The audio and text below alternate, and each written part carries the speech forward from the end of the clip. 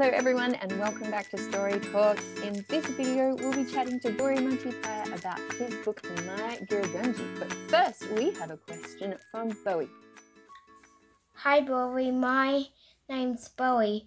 In your book My Girragundji, what is a Girragundji?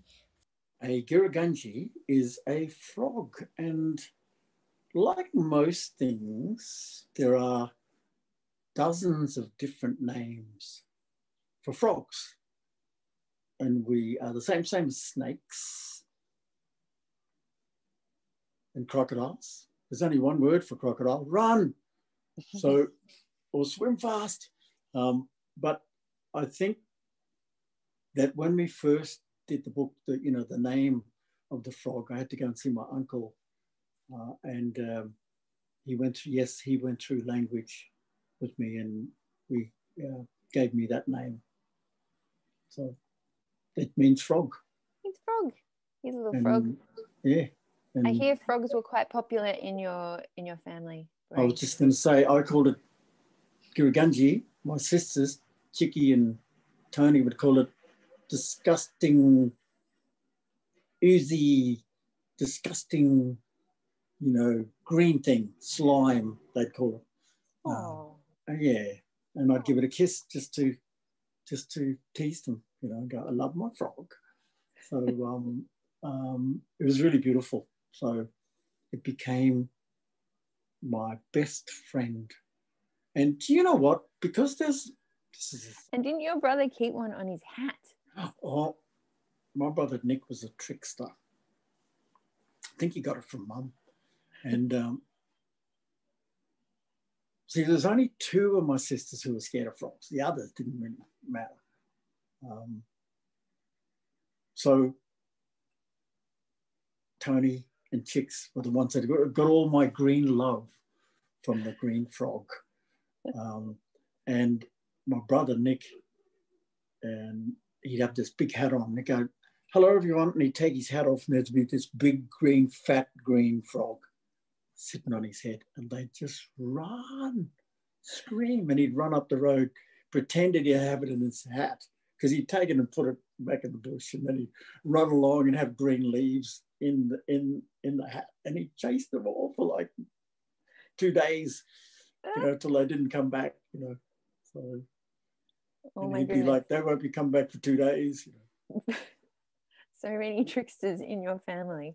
Well, here is My Girragundji. It is such a gorgeous book. And I was wondering, where did the idea, obviously you had your own tree frog as a pet growing up, or several, but where did the idea to actually write the book spring from? Well, football. I know what you're saying. Football. You mean soccer? Well, no, Aussie rules. Well, we kick the footy in Aussie rules, and because there's rugby union, rugby league, and soccer, which is football, because they use the foot all the time. But I'm told by my soccer mate, it's football.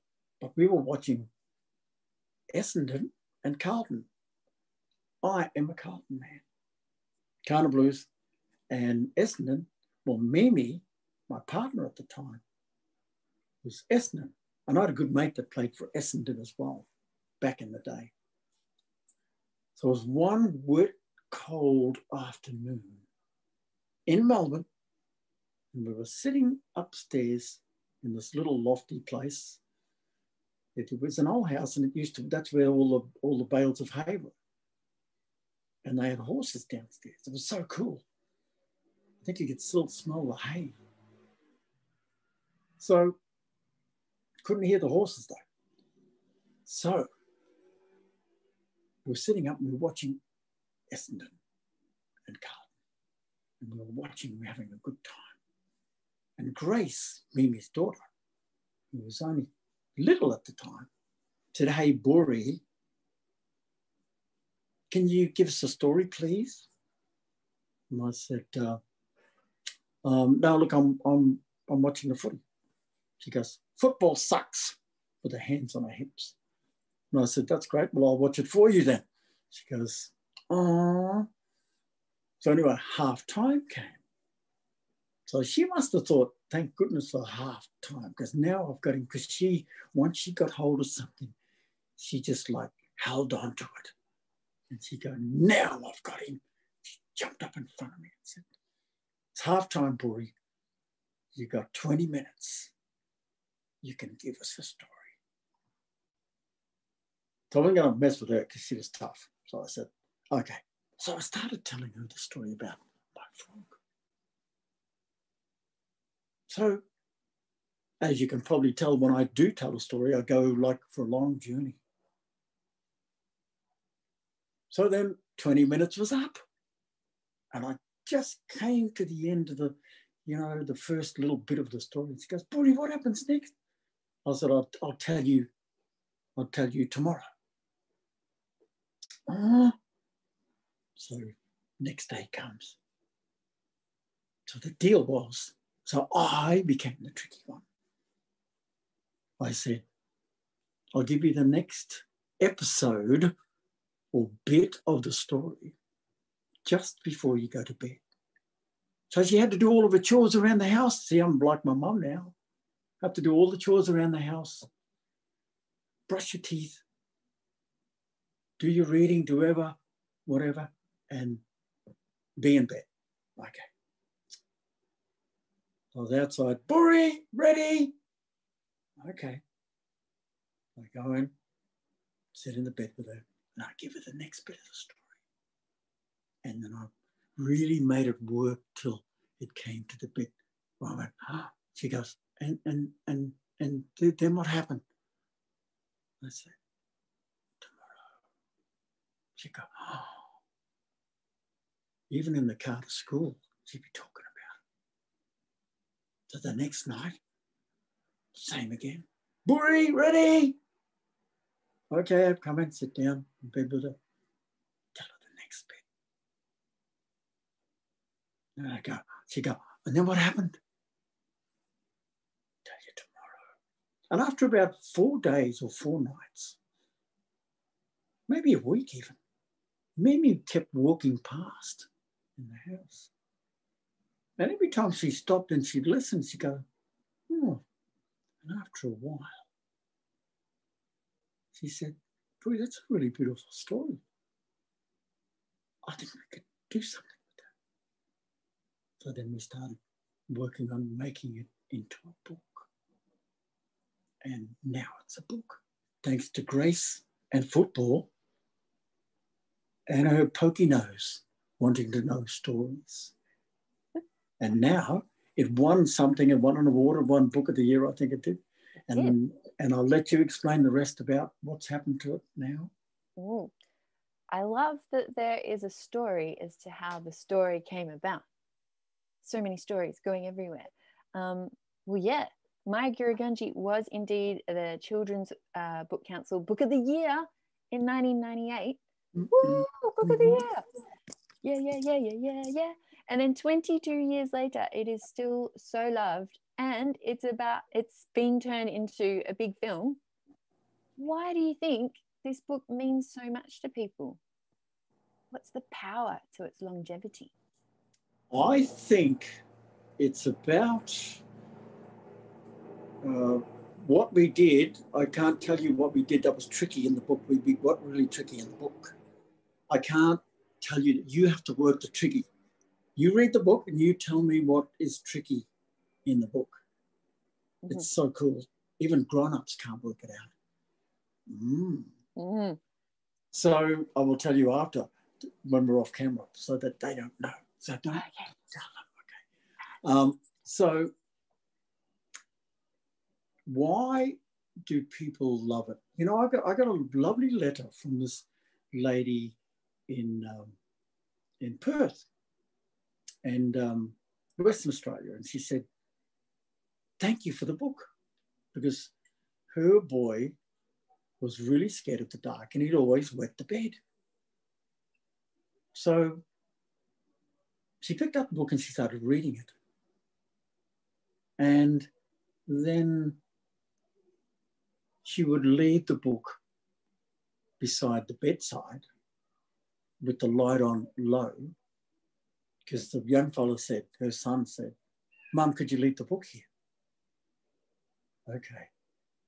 So then he would go to sleep. And guess what? He never went to bed again. How good's that? And so we go to a young boy, to an older woman. My mum is in hospital getting her eyes done in Townsville. And she's in the ward with this other lady. And she said to my mum, what are you in here for? Mum said, I'm getting my eyes looked at. And the lady said, oh, that's good. And Mum said to her, what are you doing in here? She said, well, I can't sleep. I can only sleep for an hour, and then I wake up and I haven't been to sleep for like weeks. And I'm so tired. I don't know why, but they're, testing to see if everything's okay with me. And Mum said, well, I hope it works out for you. Then the lady looked over at my mum's bedside and she saw she had lots of books on the bedside table. And she said, oh, so you like reading it? Because Mum proudly, she goes, oh, my son's a writer and they're his books. She said, oh, do you mind if I have a look at them? This lady said. Mum said, sure. So the lady's looking through and she's looking at Maybe Tomorrow and Been a Man and a couple of the other books. And then she grabs hold of this looks interesting, about a frog. Do you mind if I read this? Mum said, sure. So Mum's in and out of the, going down to coming back up and going in and out of the room. And every time she come back, she could hear the lady laughing and slapping her hands again. This is so funny. I love this book. And here she was, probably in her 60s. And then she goes, oh, this is really good. This is so funny, this book, And it was like, oh. And then after a while, it got really quiet after like half an hour later. And Mum looked over and said, oh, she's really quiet now. And she had the book like that on her face. Mum said, oh, I hope she's all right. She went to sleep. And she was snoring. And she woke up next day at 6 o'clock in the morning. And Mum was up and about. And the lady still had the book on her nose. And she went, oh, I must have dozed off. Mum said, 10 hours. She said, what? You were snoring last night at 10 o'clock. She went, oh. Mum said, for someone who can't sleep, you did very well. And you know what she said? She held the book. She said, Girragundji, the frog made me feel really safe. That's beautiful. So one stopped wetting the bed and one could go to sleep. Well, when I was reading this the other night, I actually felt the same thing. I had a really nice night's sleep after I'd been reading it. And you told me that story about that lady and I could completely understand how she felt. It is a very, very comforting book about finding your inner strength. And I'm going to throw this back to our audience, Boori, and I'm going to give them a little bit of a challenge. And that maybe that you could have a think about what helps you feel stronger and safer and braver. Is it a favorite toy, a blanket, a person, or even a story that you tell to yourself? And think about a time when that thing gave you strength, and maybe you could write a description or draw a picture about it. And do you think your special thing and its story could help others to feel brave and strong, just like the story of My Girragundji? I hope folks watching are able to come up with some beautiful stories about the things that keep them feeling safe and brave. So thank you, Boori, for sharing that with us. But stay tuned for our third and final video where Boori is going to be telling us a story. And I know, yes, wait. It's going to be a bit scary. I'm just warning you, but all in the best way. Ooh, so we'll see you then. Bye.